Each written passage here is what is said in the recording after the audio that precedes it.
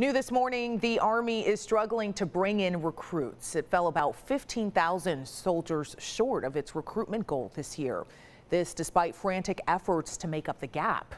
Meredith Haas joins me now following the story. And Meredith, you spoke to officials over at Fort Hood. What are they saying about the nationwide shortage? Taisha, first, Fort Hood has not seen a large issue in regards to recruitment, but officials say their base is a large part of getting the numbers up for the Army. One of the biggest reasons they say recruitment is down is because of COVID. Schools shut their doors, which closed their gateway to recruitment.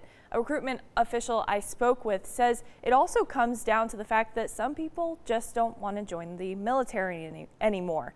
Reports suggest this puts into question whether the branch should be restructured or reduced in size. So Fort Hood is trying to change how they approach the community.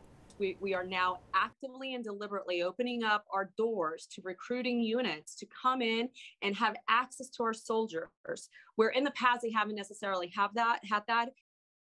Diana Donovan says this creates a more direct line for recruitment.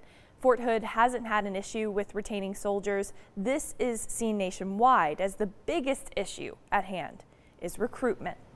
All right, Meredith, hopefully they can get those numbers up there. 15,000 gap. All right, thank you, Meredith.